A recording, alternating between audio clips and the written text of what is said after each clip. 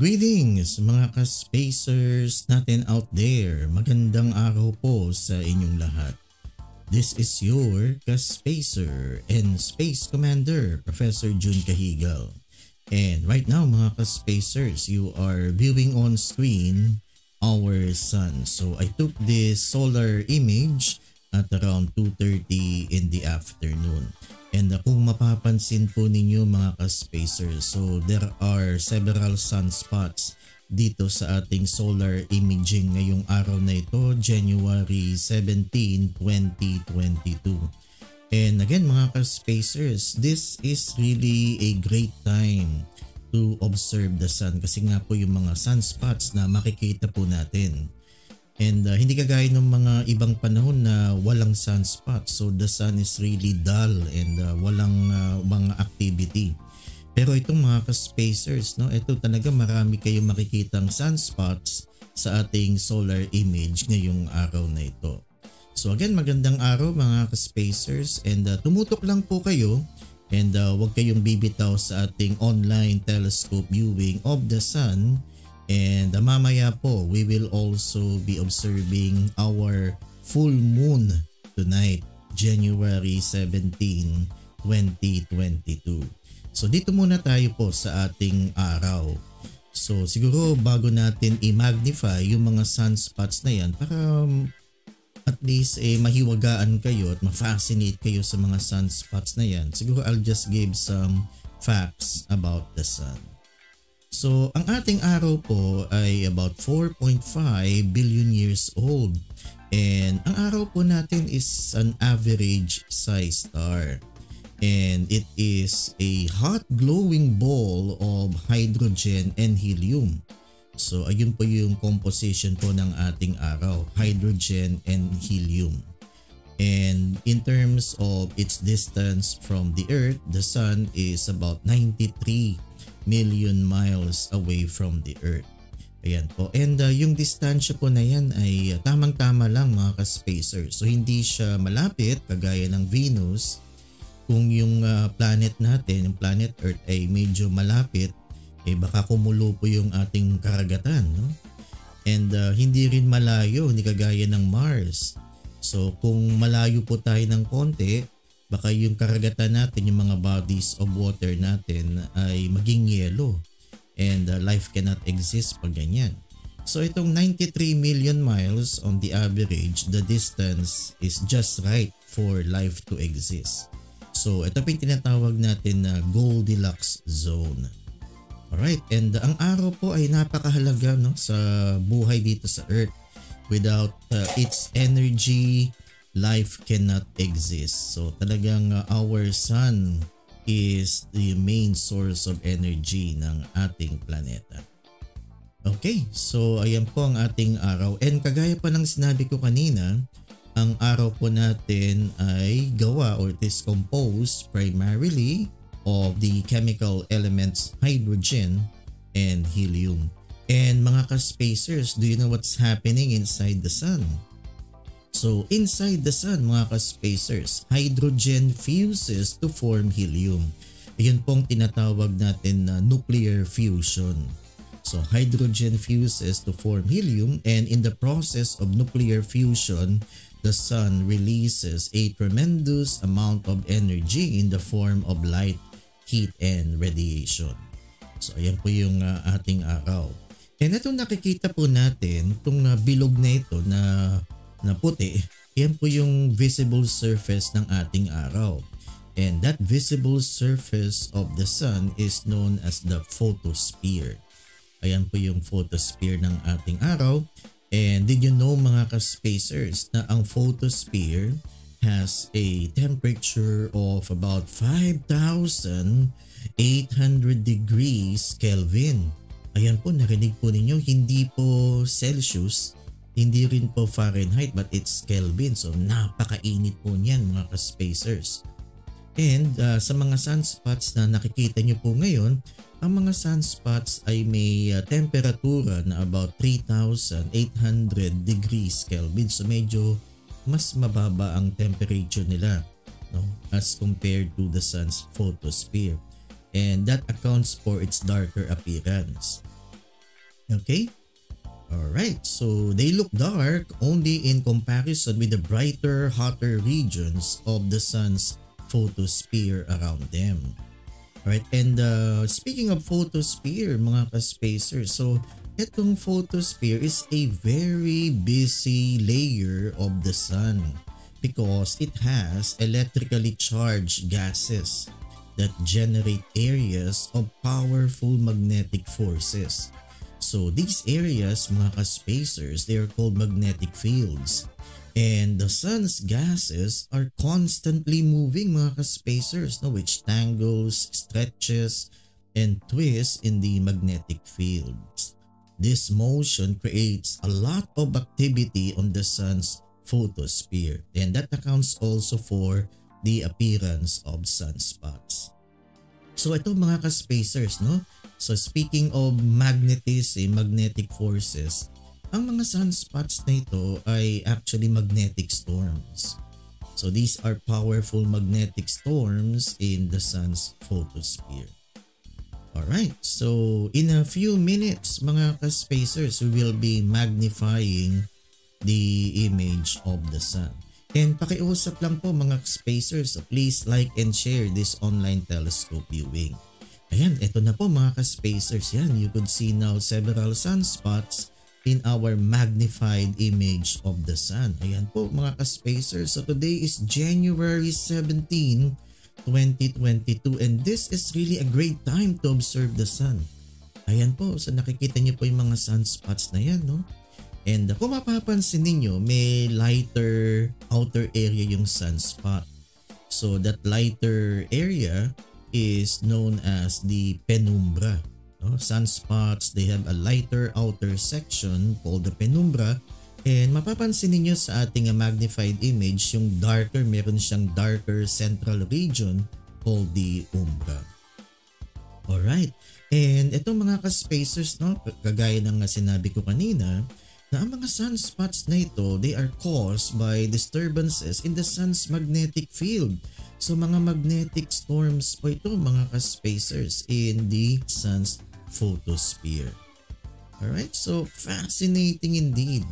And itong mga sunspots na ito, these are cooler regions. No? They appear dark, kaya mga darker areas yan because they are cooler than the surrounding photosphere. Alright? Okay, ayan po. So, bilangin nyo po kung ilan yung nakikita nyong sunspots. No, may mga malalaki at may mga maliliit din. Ayan.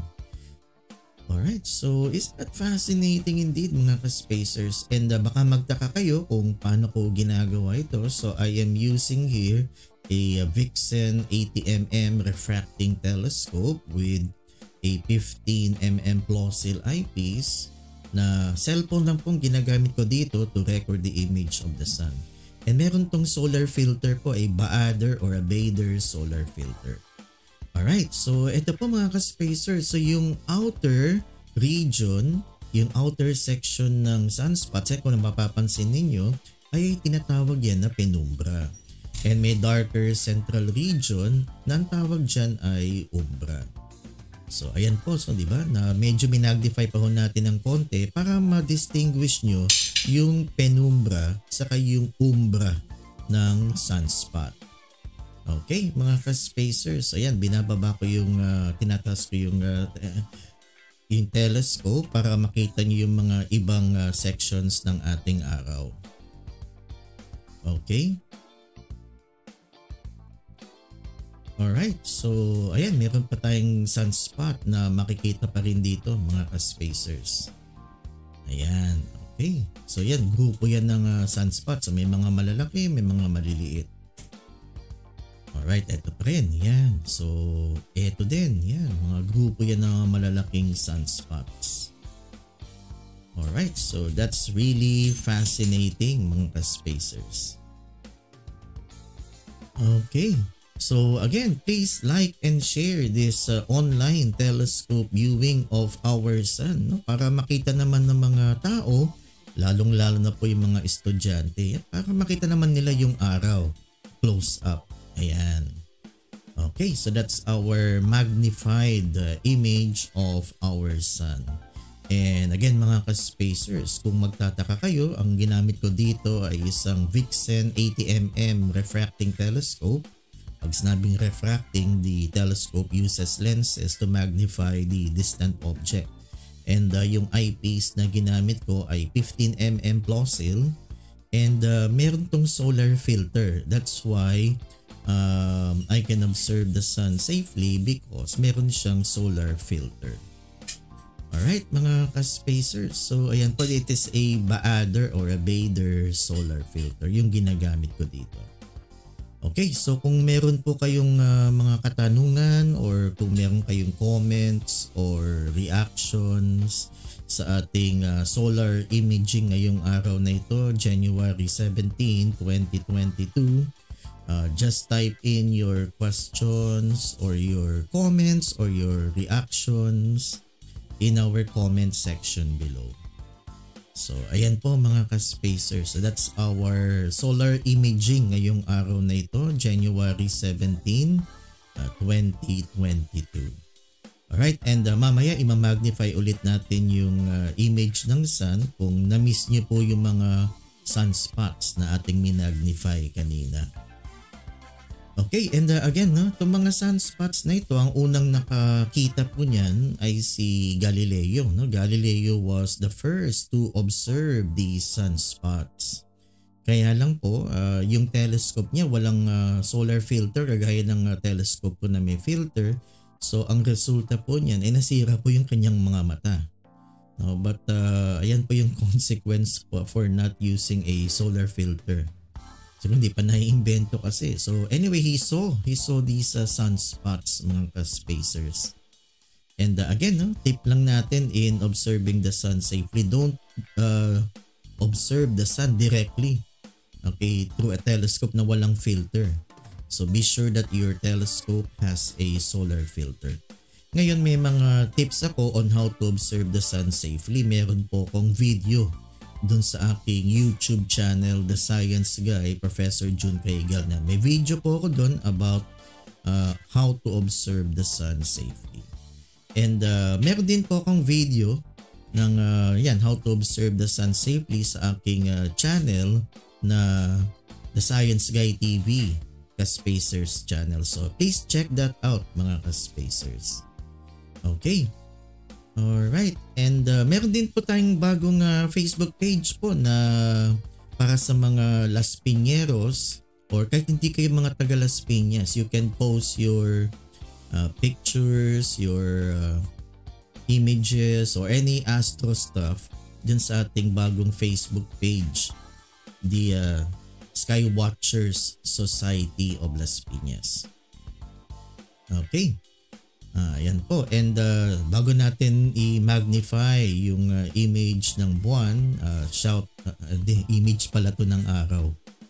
Alright, so shout out tayo sa mga officers and crew ng Vedan Society of Young Astronomers, and shout out din po sa mga ka-spacers natin out there from Luzon, Visayas, and Mindanao. Okay, so ito po ang ating araw. Yan, mamaya papakita ko po yung buwan.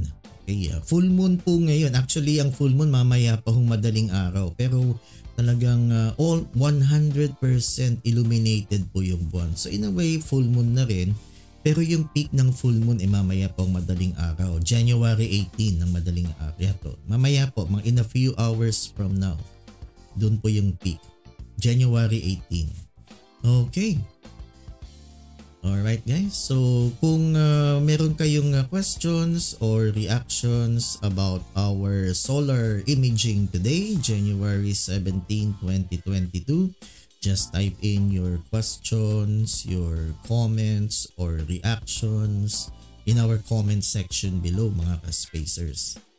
Alright, so kaya po itong mga sunspots na to na nakikita nyo on screen, ito yung mga magnetic storms ng araw. And ito yung nasa sun's photosphere. Ito yung visible surface ng sun, no? Itong photosphere na ito. Alright. And itong mga sunspots na ito, they are cooler areas of the sun's photosphere. Kasi ang photosphere, ang average ano niya, temperature ay mga 5,800 degrees Kelvin. Ang mga sunspots po, they are cooler. Siguro mga 3,800 degrees Kelvin sila. Kaya medyo they look darker than the surrounding photosphere. Alright, so ayan po mga ka-spacers ang ating solar imaging today, January 17, 2022. Yan, and again yung telescope ko ay may solar filter kaya nakikita natin tong araw na ito, tong image ng sun safely. No? Alright, and again I am bringing the telescope to you mga ka-spacers kasi nga hindi pala talaga tayo pwedeng mag-conduct ng face-to-face public telescope viewing. Okay, and again, medyo hindi nagbabago yung ating sitwasyon sa COVID-19. So siguro wag muna tayong lumabas ng bahay and just appreciate tong ating ginagawang online telescope viewing kasi I am bringing the telescope to you mga ka-spacers at the comfort of your own homes. Ayan, so please share this with your friends, your family, and your loved ones. No, itong ating online telescope viewing. Okay, so ito po nakikita niyong white ball na ito. Ito po yung ating araw. Ha? And kung mapapansin ninyo, kung tatalasan ninyo yung inyong mga mata, meron kayong makikitang mga itim-itim na areas. Those are sunspots. Alright. Okay, and again, itong mga sunspots na ito, these are intense magnetic storms. Okay? Ayan, mga magnetic storms yan, and these are cooler areas of the sun's photosphere. Pero mainit pa rin po yan ha, as compared to the surrounding photosphere. Ayan, so yan, ito na po yung ating magnified image of the sun. Alright, so yan, nakikita niyo po yung sunspots na yan, no?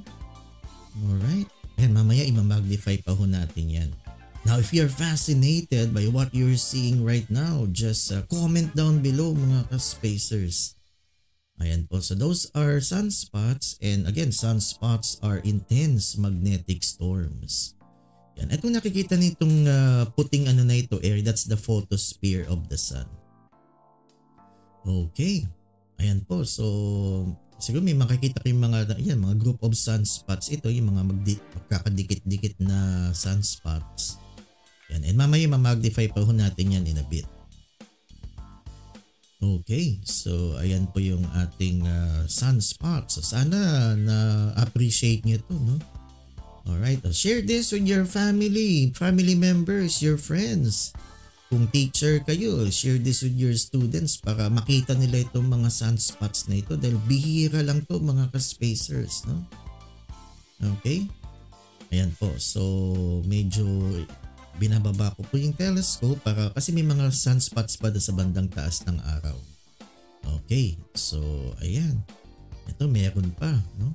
Grupo to ng sunspots.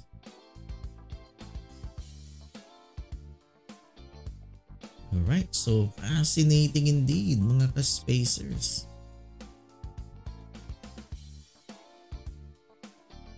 Yan po yung edge ng araw. Yan, di ba? Nakakamanga. Ako hindi nagsasawa dito. Kahit babad ako sa araw at mangitim, okay lang. Alright, so any moment I will be magnifying further those sunspots para ma-identify nyo yung umbra and penumbra. Ayan. Okay, so kung mapapansin ninyo mga ka-spacers, may lighter outer section yung mga sunspots na yan. So that's the penumbra. And dun sa gitna, medyo darker, that's the darker central region called the umbra. Ayan. And again, these sunspots mga ka-spacers, so these are intense magnetic storms. Ayan, so di ba isn't that fascinating, no? Alright, so yan po yung sunspots po kanina, no? I observed the sun at around mga alas 2:30 ng hapon kanina. Okay?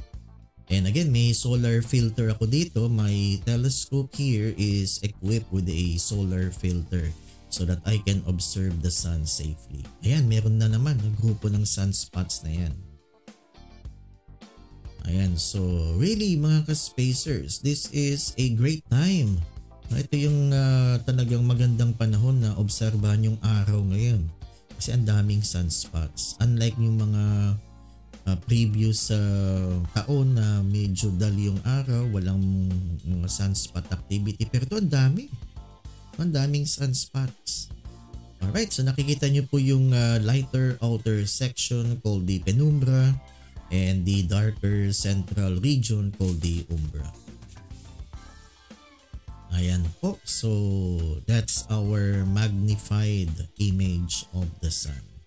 Alright, so sana nagustuhan niyo yan mga ka-spacers. And again, shout out sa inyong lahat dyan mga ka-spacers na nanonood po ngayon from Luzon, Visayas, and Mindanao. So and kung gusto niyo po magpa-shout out, just type in your name and your location para alam naman po natin kung hanggang saan nakakaabot ang ating live stream ngayon.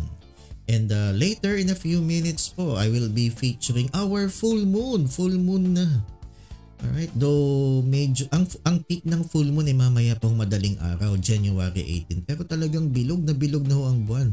And it's 100% illuminated. So we can consider na rin as a full moon and almost full moon.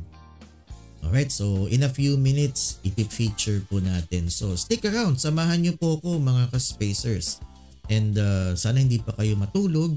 And type in your name kung kayo gising na gising pa at buhay na buhay ngayong gabi na ito sa ating online telescope viewing.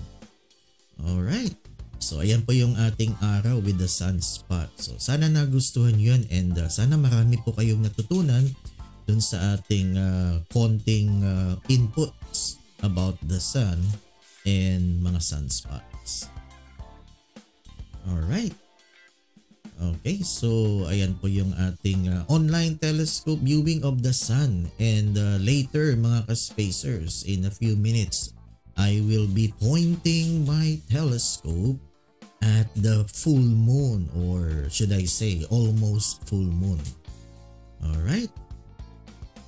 Okay, so ayan po yung ating araw ngayon with the sunspots. And again, those sunspots mga ka-spacers, those are intense magnetic storms. Alright, in the sun's photosphere.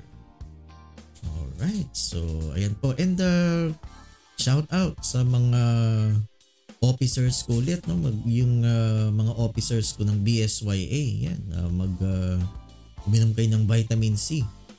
Yan, palakasin yung inyong mga immune system. Alright, and shout out sa mga ka-spacers natin dyan from Luzon, Visayas, and Mindanao. Yan. So, hindi pa tapos ang pandemya. No? Palakasin po natin ang ating mga sarili by drinking vitamin C, taking in vitamin C mga ka-spacers. And huwag muna tayo pong lumabas ng bahay kung hindi naman importante yung pupuntahan. Just stay at home. Alright. And please like and share tong ating online telescope viewing mga ka-spacers so that we could reach more students. Yan, para ma-inspire naman din natin sila, no, to love the sciences, lalong-lalo na ang astronomiya. And also, I would like to promote my new Facebook page po. Dalawa po ang aking bagong Facebook page, yung The Science Guy TV Ka-Spacers Channel. Yan, para sa lahat po yan ng siyensya, biology, chemistry, physics, you name it. Alright, and yung aking new channel, Facebook page, yung Skywatcher Society of Las Piñas. Alright, eto na mga ka-spacers. So you are now viewing on screen our full moon. So ito po ay this was taken kanina mga alas 8 ng gabi. Kanina lang po ito. And today is January 17, 2022. And actually mga ka-spacers, yung peak ng full moon ay mamaya pong madaling araw, no? January 18. Pero ilang oras na lang naman, halos bilog na bilog po ang buwan ngayong gabi. And we have clear skies tonight dito po sa Las Piñas. So I took this image of the moon live and alive from Las Piñas mga ka-spacers.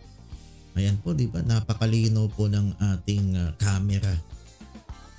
Alright, and kitang-kita yung mga details kahit ganyan po yung size ng ating lunar image. Mamaya ima-magnify po natin yung image ng buwan. Alright, so ang tinatawag nila dito ay wolf moon. No? Pero okay lang, tawagin nilang wolf moon. No? Pero ang buwan po that's our Earth's natural satellite. No? Okay, and di nyo ba alam mga ka-spacers, did you know that the moon's diameter is 2,159 miles? So that is equivalent to 3,476 kilometers mga ka-spacers. So that's about a quarter of the Earth's diameter. Alright, and ang buwan po natin rotates on its axis every 27 days. Alright? And the moon also orbits the earth once every 27 days. So yung kanyang period of rotation on its axis and period of revolution around the earth ay pareho. And because of that, we only see one side of the moon. So it takes approximately 27 days for the moon to rotate and 27 days to orbit the earth. Alright, so ang tawag dyan ay synchronous rotation mga ka-spacers. And because of this synchronous rotation or the moon is in a tidal lock with the earth, the moon exhibits this unusual property of facing only one side. We only see one side of the moon mga ka-spacers. Alright, and etong side na ito is called the near side. Ito po yung nakikita natin. No? Sa buong buhay natin, no? Yan yung near side. Hindi natin po nakikita yung far side of the moon. Okay, we only see one side of the moon. So paano yan? Paano natin makikita yung far side? Hindi, no? Pero the far side of the moon, mga ka-spacers, was first observed by humans in 1959 when the unmanned Soviet Luna 3 mission orbited the moon and photographed it. Alright, so ayan po mga ka-spacers. Now diba kung mapapansin niyo kung lalabas po kayo ng inyong bahay, kahit sa bakuran lang po, wag na sa kalsada. Kahit saglit lang and makikita niyo talagang napakaliwanag at bilog na bilog po yung buwan. Alright? Pero kahit na ganyan na maliwanag yung buwan, hindi nyo ba alam mga ka-spacers na the moon has a very low albedo. Now, ano ibig sabihin ng albedo? Ang albedo is the property of the celestial body to reflect light. Alright? Sa mga planeta, ang planeta that has the highest albedo is Venus. Kasi nga yung kanyang atmosphere. Yung mundo natin, 0.39 lang yung albedo. Pero yung buwan po mga ka-spacers, did you know that the moon's albedo is only 0.10? Napakababa po. But still, the moon looks bright in our sky. Not because it is highly reflective, but because it is so close to us. Kasi malapit lang po yung buwan sa atin. Alright? Pero hindi ibig sabihin na malapit talagang malapit na palapit yung buwan, no? Ang ibig kong sabihin malapit at least hindi kasing layo ng kunyari Venus or Mars. And did you know mga ka-spacers that the moon is 238,900 miles away from the Earth? Malayo po yan, no? And it will take 30 Earths to fill that distance between the Earth and the moon. So ganyan po kalayo. And did you know mga ka-spacers, so lahat ng planeta ay kasya dun sa distance between the moon and the Earth. Alright, so Mercury, Venus, Mars, Jupiter, Saturn, Uranus, Neptune. Kasyang-kasya po silang lahat dun sa distansya na yan. Alright, so isn't that fascinating mga ka-spacers? And it took 4 days for the Apollo spacecraft to reach the moon. Alright, so eto na po yung ating magnified image of the moon mga ka-spacers. Ayan, so di ba kayo nahihiwagaan dyan? No, ako nga ilang beses ko lang nakita yun pero hindi po ako nagsasawa mga ka-spacers. No, pag tumitingin ako dyan laging may bago sa buwan. Ayan, so nakikita nyo yung mga itim-itim na yan. So yung mga black, dark patches na ng buwan, yung mga patag po yan, those are lunar planes. And yung mga patag na yan, They are made of solidified pools of ancient basaltic lava. Okay, pero yung mga early sailors and early astronomers, akala po nila ano yan, bodies of water. Kaya pinangalan niya na Maria. Maria is the Latin word for seas. Kasi akala nila mga bodies of water yan. Okay mga ka-spacers, and right now I am pointing the telescope at the Tycho crater mga ka-spacers. Ayan. Okay. Ayan, so minumove ko ng konti, nalampasan natin yung Tycho crater.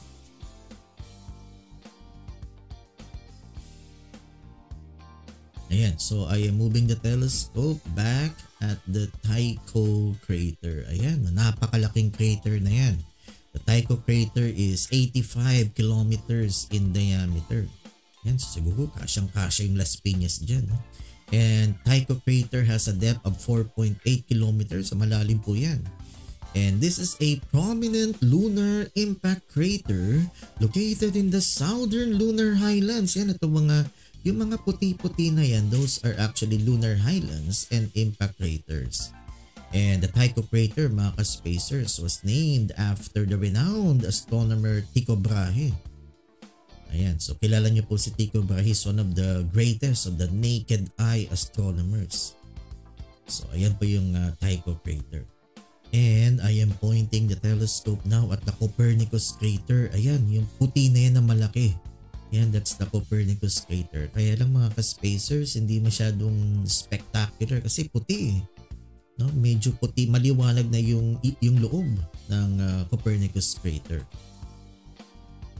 Pero kung mapapansin niyo, may mga parallel lines, okay, radiating along the rim of the Copernicus crater. So mga rays po yan mga ka-spacers. Okay, and ayan, yung mga malaking dark patches na yan, those are lunar plains. And isa dyan po yung Sea of Tranquility, kung saan po naglanding yung Apollo 11 mga ka-spacers. Alright, so balikan natin po yung sinasabi ko kanina na yung mga parallel white lines that radiate along the rim of the Copernicus crater. So those are rays. And yung mga rays na yan, they are caused by the initial impact of the asteroid that created the crater. Ayan po. So yun tinatawag nating ejecta. Alright, so yung mga puti-puti na yan, again, those are lunar highlands and impact craters. Yung mga itim na yan, yung mga patag po yan ng buwan. Okay, and they are made up of solidified pools of ancient basaltic lava. Alright, and ulit yung Copernicus crater. Ayan po yung ating full moon tonight. Alright, so again, I am using here an 80mm Vixen refracting telescope with a 15mm Plausil eyepiece.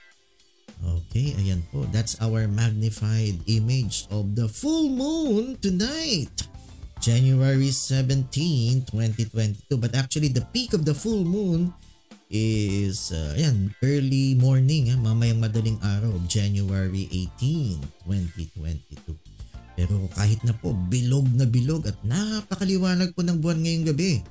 So siguro bago po kayo matulog, take time. Kung na kayo lumabas ng kalsada, just look up the window. Kung kita nyo yung buwan doon, take time to look up and appreciate the beauty of our full moon tonight, January 17, 2022. Alright, so kung kayo po ay namamangha, if you're fascinated by what you are seeing right now, just comment down below mga ka-spacers. So please type in your comments or your reactions, or kung may naalala kayo about the full moon. Kunyari naalala nyo yung jowa ninyo. Ayan. So sabihin nyo lang dun, i-comment down nyo, naalala ko yung jowa ko. Yan. Alright, so ayan po yung ating full moon. No? Alright. Okay. And kung may mga tanong kayo about the moon or anything about astronomy, just type in your questions in our comment section below. Ayan po. Okay, and ang moon po mga ka-spaces, no, lagi ko itong sinasabi sa ating online na telescope viewing, ang buwan po ay walang atmosphere, no? Walang atmosphere po yung buwan. So on the moon, the sky appears dark, no? Kasi wala siyang atmosphere. And again, kung if you will Google yung mga pictures ng Apollo astronauts, talagang dark po yung sky. Pero wala po sila sa ang studio po nila ay yung buwan mismo. Okay, the biggest studio in the world is the moon. Yan, ang ibig kong sabihin dito yung mga pictures po ng Apollo astronaut, hindi po yan fake. Genuine po yan. We have stepped foot on the moon. Ayan po. Okay? And since the moon has no atmosphere, there is no sound transmission on the moon, no? So the moon is a silent world mga ka-spacers.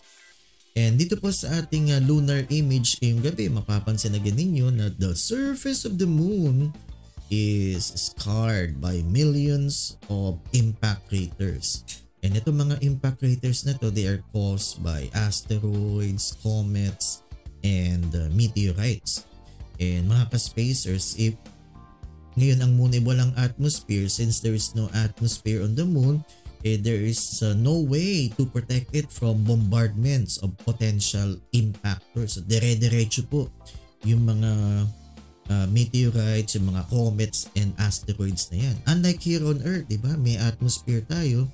So yung mga yan, yung mga potential impactors, they burn up. Okay, in the atmosphere. And kung malaki lang yan, and kung may crater man yan, yung mga craters and they are eroded kasi di ba may erosion, so unti-unting na-erode yung mga craters na yan. Dito sa Earth. No? Pero sa Moon, walang erosion dyan kasi walang atmosphere. Alright. So ayan po yung ating buwan ngayong gabi. Ayan. So kung kayo po ay nahihiwagaan sa ating lunar image tonight, just type in your reactions mga ka-spacers in our comment section below.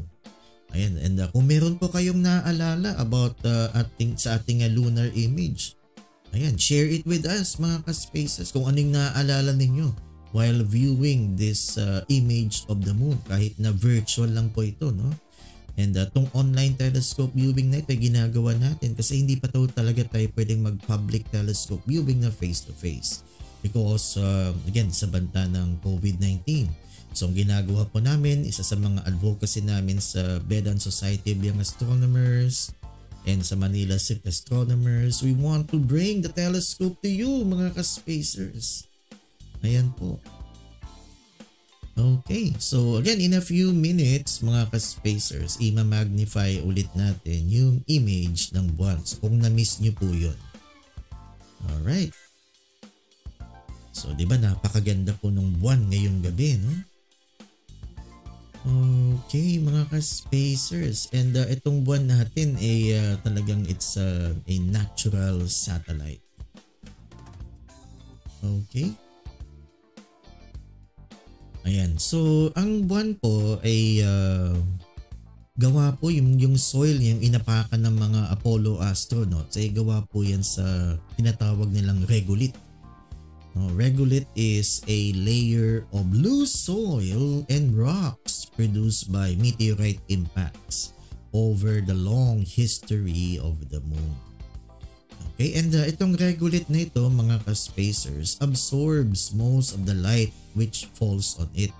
And ito po yung dahilan kung bakit mababa po yung albedo ng ating buwan na 0.10 lang. No?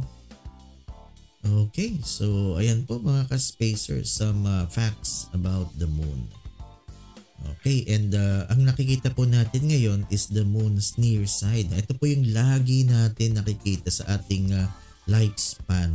Hindi nyo po makikita yung far side ng buwan.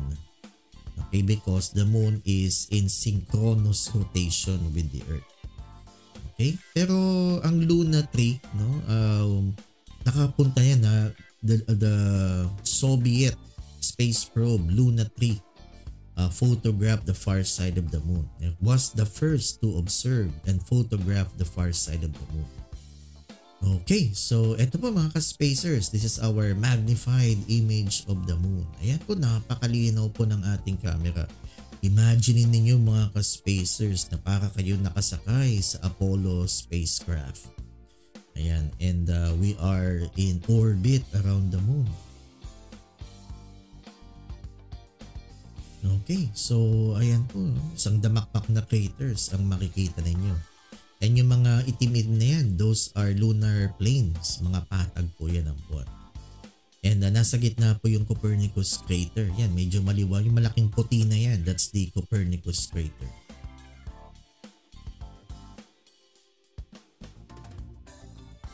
Okay, so my telescope now is pointing at the southern lunar highlands. And mamaya, ipapakita ko po yung Tycho crater.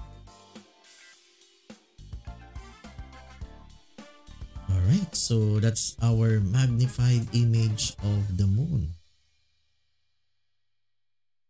Ayan, so I am pointing the telescope at the southern lunar highlands and ito po yung Tycho crater. Ayan po, so yung crater na yan ay malaki, no? The Tycho crater is about 85 kilometers in diameter. And ang lalim niyan is 4.8 kilometers, so napakalaking crater niyan. So ito po yung southern lunar highlands. No, wala tayong makikitang dark patches dito kasi itong lugar na ito ng buwan, ito po yung mga highlands ito, mga lunar highlands and impact craters. Ayan. So yung itim, yung patag po yan. Yan mamaya po, we will point our telescope right dun sa mga patag or mga lunar plains or Marias. Okay, so ito po yung Tycho crater ulit. Ayan, so be fascinated mga ka-spacers sa ating Tycho crater.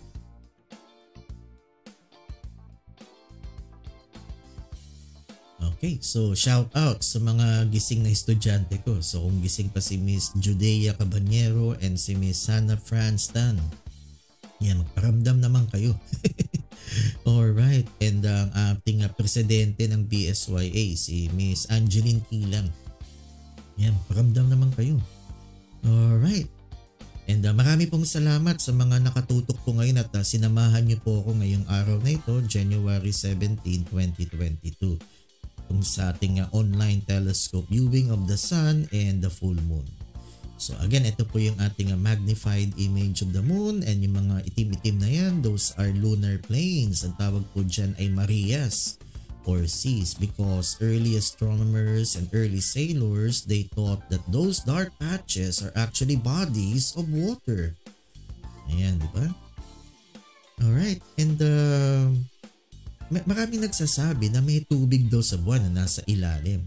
And actually mga ka-spacers, meron akong napanood na Korean series, no, sa Netflix. Ang title niyan ay Silent Seas. Ayan, itong series na ito, it's a Korean series, sci-fi series. Napakagaling ng mga Koreano na gumawa ng sci-fi. Nakadiscover sila ng tubig dun sa buwan. Ayan, so check that out mga ka-spacers, no? And mas maganda po yan kaysa dun sa Don't Look Up, no? Nasa Netflix na rin yan, Don't Look Up. But I strongly recommend Silent Seas. Mas maganda po yan kaysa dun sa Don't Look Up. Anyway, that's just my opinion mga ka-spacers.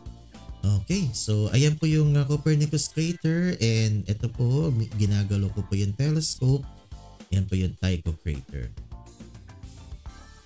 Ayan po yung ating magnified image ng buwan ngayong gabi, January 17, 2022. So siguro hanggang dito lang po tayo mga ka-spacers and maraming salamat dun sa mga nakatutok po ngayong araw na ito sa ating online telescope viewing of the sun and the full moon. And again guys, please like and share mga ka-spacers itong ating online telescope viewing so that we could reach more people, we could reach more students so that they would be inspired to love the sciences, especially astronomy. Please check out my Facebook page, the Science Guy TV ka-spacers channel, and yung Facebook page po ng Skywatchers Society of Las Piñas. Alright, and also check out the Vedan Society of Young Astronomers.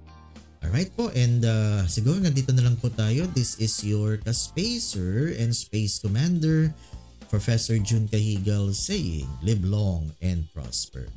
Alright, mga ka-spacers, always stay safe. No, manatili muna tayo sa ating mga tahanan at hindi pa po tayo ligtas sa banta ng COVID-19. Maraming salamat po and see you in our next online telescope viewing.